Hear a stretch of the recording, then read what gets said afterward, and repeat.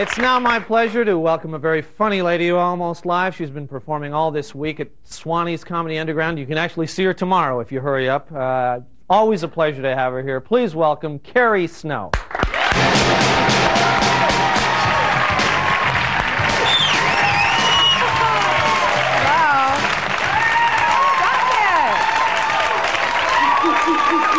Stop it.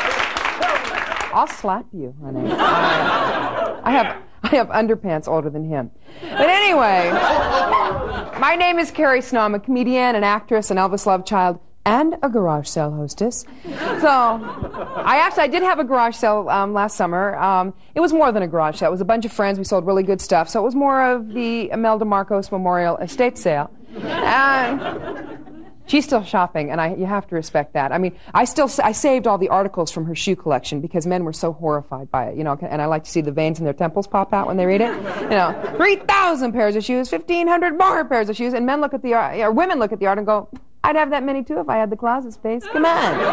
You know.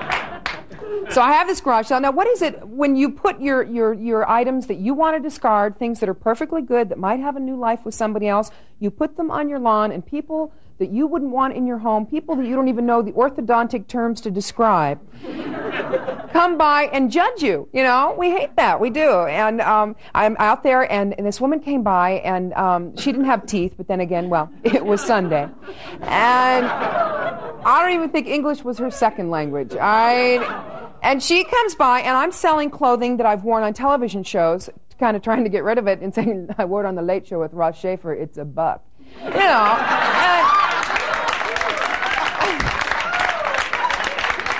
oh, I'm lovely. And so, you know, and I had this one skirt that I wore not when I hosted Comedy Tonight, but when I was just on Comedy Tonight, and it was a pink corduroy circle skirt, okay, because I've got a lot of guts.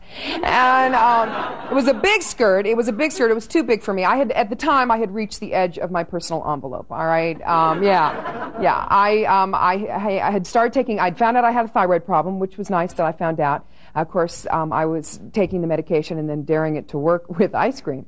And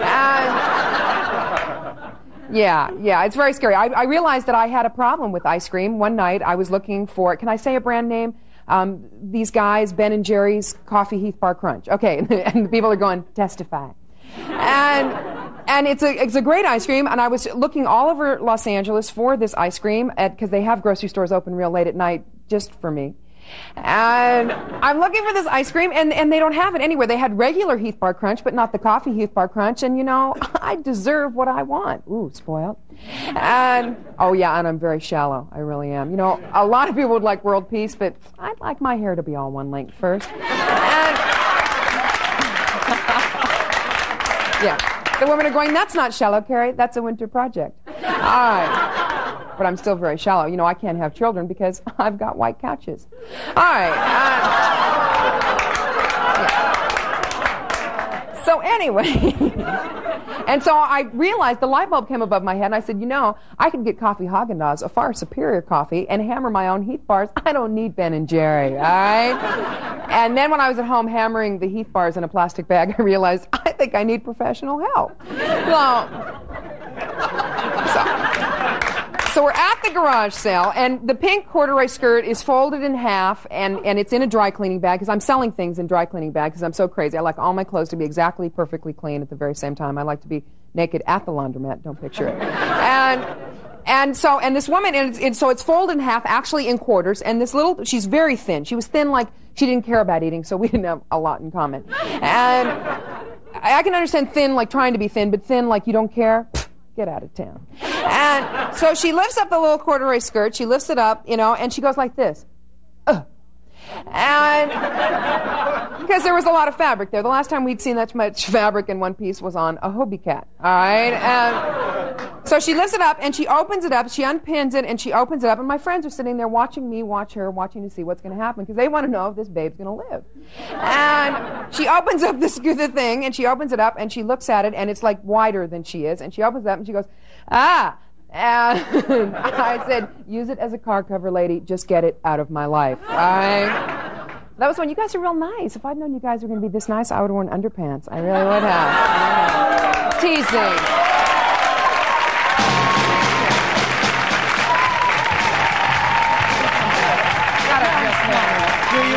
Are you all right? Yeah, I'm ready to kill myself and take some people out. That's okay, Carrie.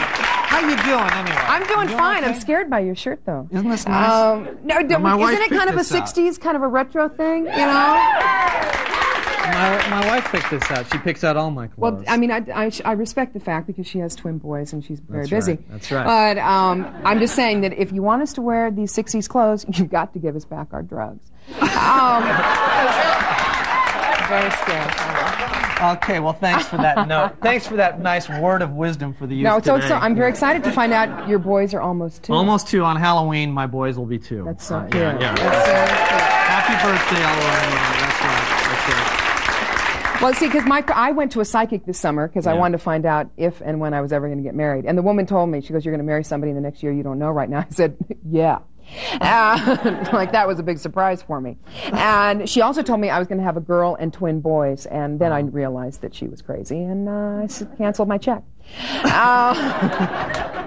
You know, but that's like a good thing. You look kind of cute, though. That you're funny on the show. I was like watching the show earlier. Oh well, thank you. Thank you for validating. Thank you very much. Because last time I was here, you first had just started doing the show, and I think you may have wet your pants. You know, the second that I was. It's okay. It's done now. Thank you very much, Carrie Snow. We'll be right back. Very funny.